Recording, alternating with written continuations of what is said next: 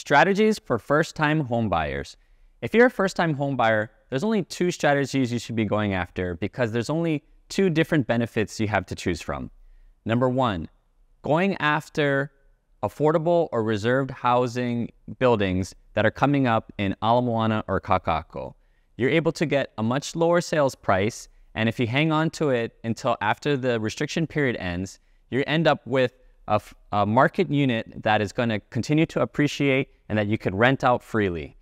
Number two, if you don't want to live in a condo like that, the other benefit that you should go after is called MCC, or Mortgage Credit Certificate. You're able to get a 20% tax credit on the interest paid for that particular property as long as you live there as your primary residence. This is going to save you a ton of money on your annual property taxes at the end of the year.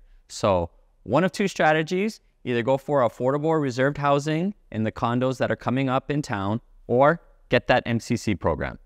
Talk to me and I can help.